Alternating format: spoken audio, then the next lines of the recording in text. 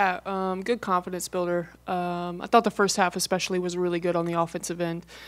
Second half we got stagnant, but like we played different lineups without Rashonda and not have Madison played some point, Abby played some point. We work on a little some 22-2 kind of stuff, different ball screen coverages. So I think it kind of stopped the rhythm of our offensive game, but really good production 1 through 10 today. Before the season, Janae said she was going to look for a shot more this year. You said you wanted She's her a liar. Yeah.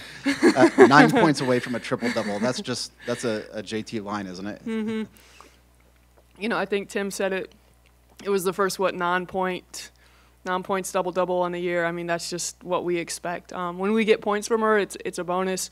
But into Big Ten play, like we've challenged her, like she's got to take her pull-up jumpers when teams don't guard her. She's got to get offensive rebounds and finish the bunnies. She's got to be able to look for hers in transition, especially in Big Ten play when everybody knows she wants to pass and they stay home. She's got to be able to put the ball in the basket. Caitlin Harper, I mean, when you got her here, this is what you saw probably at a previous stop. Comes off a 0-point game and comes out and plays, maybe her best game as a Boilermaker, aside from Penn State last year maybe. So how do you get more consistent efforts like this out of her, and how is she playing well alongside Mary Ashley? Yeah, I think, MA gives Caitlin an opportunity to be on the perimeter a little bit more because Mary Ashley posts so hard, and we didn't have that last year with Cass. And we never played really Caitlin and Ricky together. So it kind of lets Caitlin roam, and Mary Ashley's getting more comfortable when Caitlin's on the block of taking 15-footers, stretching the defense out a little bit.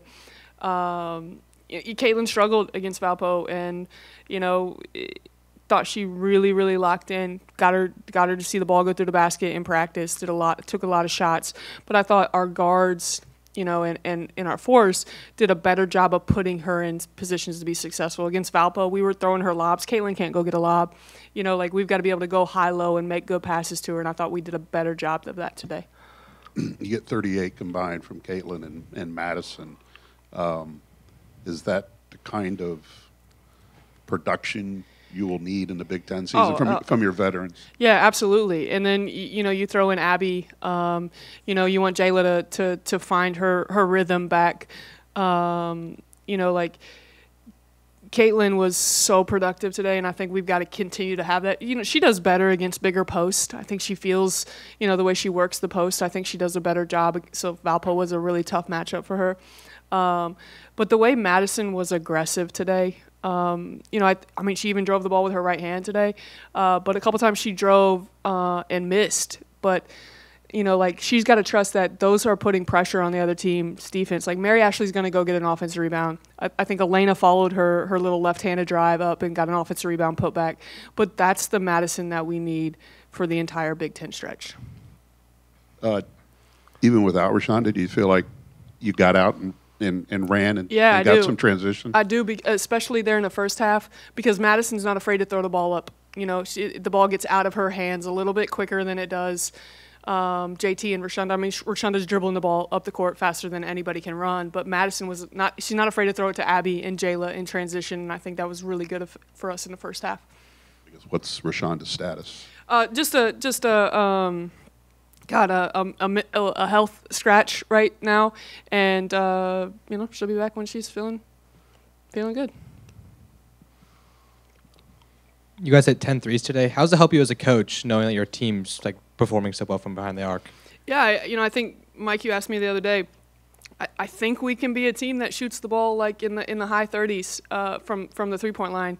I blame Ian for our lack of production or made free throws today. That he puts the graphic out, and we're 9th in the country in made free throws and come out and go 5 for 11 at halftime. So we're a good shooting team, and I trust that we can knock down open shots.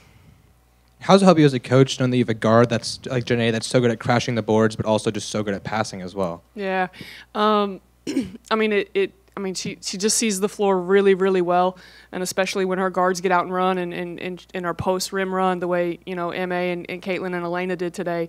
But I think she started the game with 3 offensive rebounds or whatever it was, and challenged her today to get in there on the backside and grab them, and hopefully that continues for us.